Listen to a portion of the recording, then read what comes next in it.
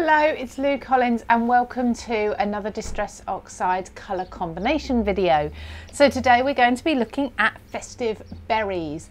If you've not joined me on this colour combination series before, I'd love it if you could subscribe, drop me a thumbs up on this video at the end if you liked it, and of course take a look at the playlist because we are already up to Festive Berries throughout this series and we're working through each of the Distress Oxide colours alphabetically.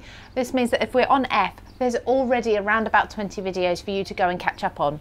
Now with each video, I'm going to look at the colour in question, the colour that we're focusing on today, in depth. We're also going to compare it to other colours in the range as well that are close by, and then I'm going to give you two different colour combinations using this particular colour, one with an additional 2 colours and one with an additional 3 colours, and this is going to hopefully broaden your scope for mixing and combining all of your Distress Oxides, but don't forget these will also work with the Distress inks as well. So Festive Berries, first of all, is a lovely kind of pink tone, a dark coral.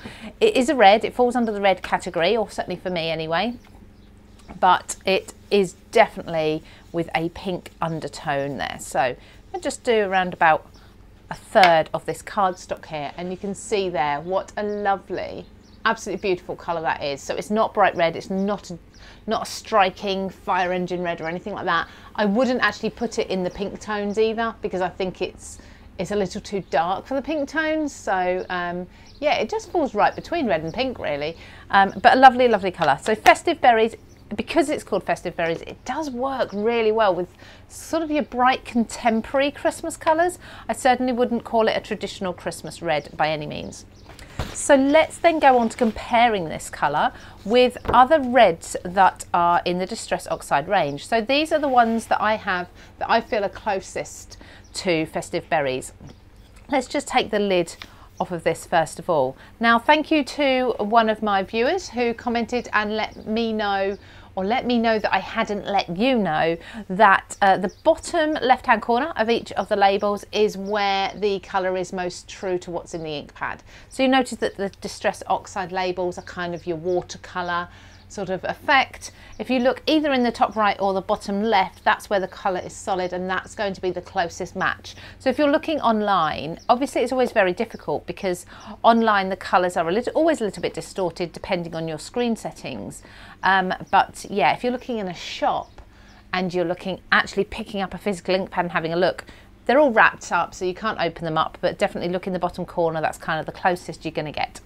So as you can see, we've got a lot of similarities here, a lot of ink pads that look very, very similar, and it's going to be hard for you to choose, like I say, particularly online if you're going through which ones to get next to stock up your stash. I would say, I think at the moment, and I like to do this as almost a guessing game, but I think Abandoned Coral and Candy Apple are going to be the closest to this, probably Candied Apple I think, which is, funnily enough, Candied Apple kind of feels like a festive Christmassy colour as well. But I've got here Abandoned Coral, Barn Door, Candied Apple, Fired Brick and Lumberjack Plaid. Now, Fired Brick, when I see it like this with the other reds, to me it almost looks like a brown, a very rusty brown. But I have swatched these colours here for you just so you can see them on paper. So swatching them on white is always going to look different to if you swatch them on craft or if you swatch them on black cardstock. So it's well worth doing a number of swatches if you can, but 99% of the time I'm going to be using them on white, which is why I do them this way.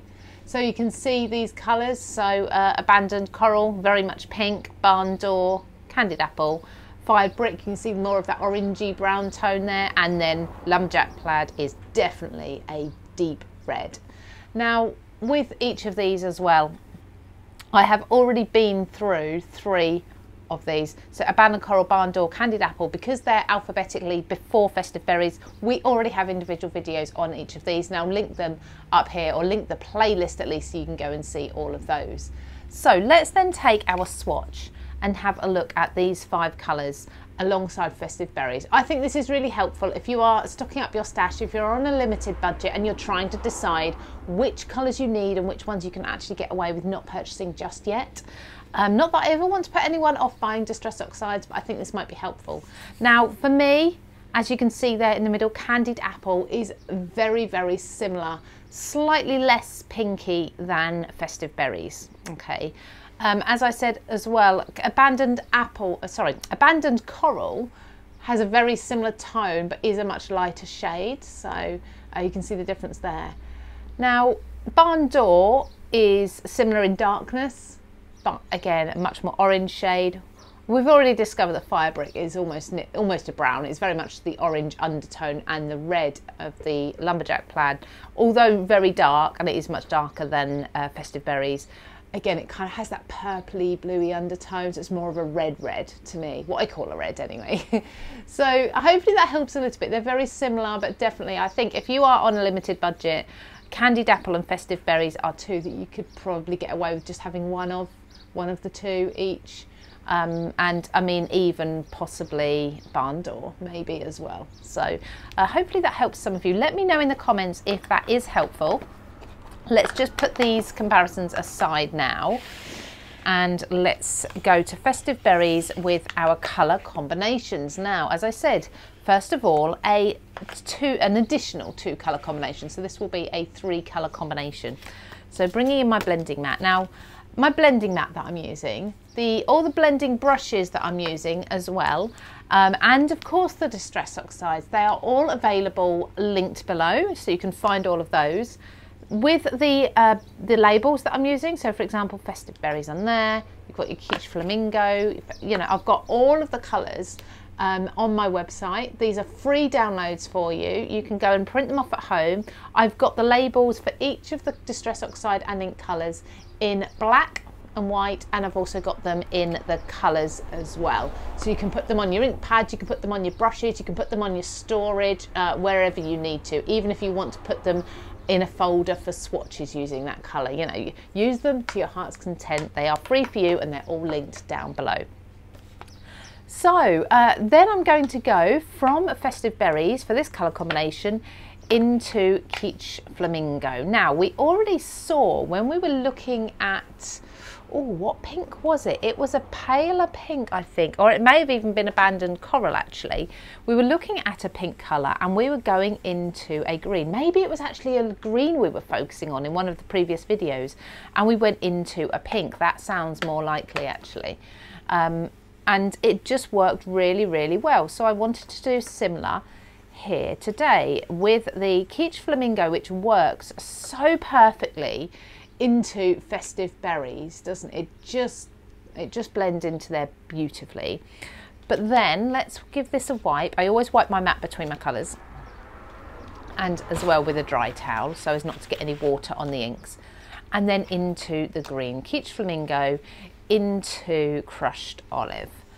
Look at how beautiful this colour is. It's a very much a summery tone, a summery combination. You can imagine your flowers and your gardens looking very much like this in the summer, and just bringing that pink down. Now, just to clean off a little bit of the green from, as you can see, a bit of the green on the pink brush there where I've blended, and then I'm going to pick up some more pink and I'm going to go through the middle and I'm going to blend that down back into the green again, just to lighten that up. Now what I've also done is just stuck my hand into the pink there, but how beautiful is that? Now, in addition to the colour combinations that I'm giving you in full here, you can also pick and choose just a couple of colours from each of the combinations. Now you see that one where you've just got a hint of the Festive Berries at the bottom, just darkening the bottom of the pink. That's lovely. But if you wanted to just go pink and green, and you would forget Festive Berries and actually just go for the KITSCH Flamingo and the Crushed Olive, take that inspiration by all means, go and use that in your projects. And I'd love to hear if you tag me, whether it's on YouTube, Facebook, Instagram, anywhere you like. I'm on all platforms. Just tag me when you have tried out one of these combinations so I can see the project and see how it actually works out in a project. That would be really cool. So there we go. So there's your first combination of the 3 colours, really bright, tropical, summery. Now let's put this to the side. So Festive Berries, KITSCH Flamingo and Crushed Olive. Now let's keep Festive Berries out and let's bring in a slightly darker, toned down. There we go, look at this. So we've now got tea dye, dusty concord and aged mahogany. So I think what we're going to do is we're going to slot Festive Berries in between the two. It is brighter, but I think with these other three colours it's going to really tone it down. Let's start with tea dye. Now originally when I was looking at these colour combinations and trying to work out what we were going to do, I was going to go for antique linen, which is this one, and you can by all means try that, but I thought that was a little too bright against everything. I thought I'd like to keep this one toned down a bit. And if you look at tea dye, which we will come to within this series eventually, it's really got a red and orangey tone to it. So I thought it's actually going to work quite nicely, I think, into Festive Berries. So let's pop our Festive Berries down now. Working that into the tea dye and then bringing the tea dye up into there, so mixing the two together. So you kind of get this lovely peachy corally colour between the two anyway. Let's give this a white because we're going to go into a completely different colour now. We're going to start going into the purple hues. And you don't, of course, always need to blend a small strip like this. This can be a complete card front if you want it to be. It could be a small piece like this. It's up to you. It depends on your project. But I just do little swatches like this. And I would advise, actually, if you're doing a project and you're picking a new combination that you've not done before, you're trying something out, just have yourself a little swatch card and try it out first, because the number of times I've put a combination together thinking it will work and actually for some reason it really didn't. Maybe the undertones are too different or whatever it may be, and a different colour was preferred. If you've already done it on a full card front, you've really used a lot of ink there.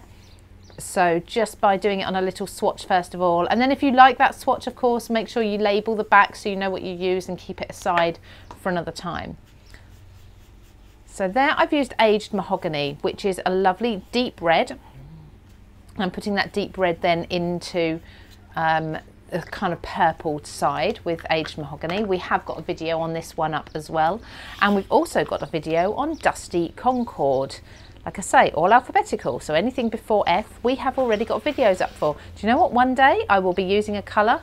It will be the last colour, and I'll be able to say that every single colour that I'm using we already have full videos for, so that will be brilliant. And I'm getting there. Every few days I'm uploading another new colour video, so do definitely subscribe to my channel and like the playlist. Go and have a look at that regularly so you can see what's new that week. So dusty concord into aged mahogany there at the end. So really going from that warm tea dye through into dusty concord. Isn't that just beautiful? Now I wanted to do a little bit of an experiment. I try to give you tips now and then for using your Distress Oxides. We've done water splatting and all sorts already, but something else I wanted to show you was how this colour combination picked at random would look on, say, black cardstock, just as an example for you, because oxides work actually really well on darker colour cardstocks, whereas the Distress inks don't so well. So here I've got a black piece of cardstock, similar size to the last one, and I'm just going to do exactly the same combination again. Look how beautifully that tea dye works into the black. So this is a little bit different, of course, than the white, and you'll see you get a much different effect going into black. But I just thought it's important to show you, because I always work onto white, and it may be that you know, you have a different idea for a project, or you're using a different base. So maybe you're working onto a journal cover that's already black and you just can't cover it with white, whatever it may be. Or you just want a completely different look. So like I say, working through the same colours again, and I'll do a little bit of tweaking as I go, as I do with the white. Now what you'll find is that with the white, you cover the area very quickly. With the black, the cardstock underneath really does show through in a different way. It shows through a lot more, and you actually see more of the streaks and the lines from the brush. So into my aged mahogany there, which is quite difficult to see the difference between the last two colours I've just put down, the Festive Berries and the aged mahogany, and then lastly the dusty concord. Now the paler the colour, the more it will show up on the black. So look at this. Gorgeous, gorgeous, gorgeous. And then I'm going to bring that aged mahogany, put some more of this down into the purple. You can layer up on black as well for deeper colours. There we go. So if I put the two side by side, you can see the difference, but actually you can see the colours on black. And if you just want a subtle hint at colour, but you're working on a black cardstock, it's a really lovely way to do it. But look at that difference. And I will, in another video, I will do this on craft cardstock as well, just so you can see that. So hopefully this has given you some inspiration for using the lovely Festive Berries. So a beautiful colourway there. We've got 2 new combinations for you to try out, and definitely take a look. But like I say, I think if you are limited with your stash and you're gradually building it up, I don't think you need to rush out and get Candied Apple and Festive Berries together. It's entirely your choice. I'm sure eventually you'll want every colour that we've got. I say we've got, that Ranger have got. I don't work for Ranger in any way, just disclaimer there. So yeah, hopefully you will eventually be able to build it up, but I do understand at the moment not everyone has the budget to purchase every single colour. So hopefully this has helped. Please do give me a thumbs up and a subscribe, and stay tuned, because very soon there will be the next colour along in the Distress Oxide range. So we're going from Festive Berries to another red, and we're actually going to be looking at Fired Brick, which is one that we've looked at today. So that will be coming up again very, very soon. Take care, everybody, and I'll see you again soon.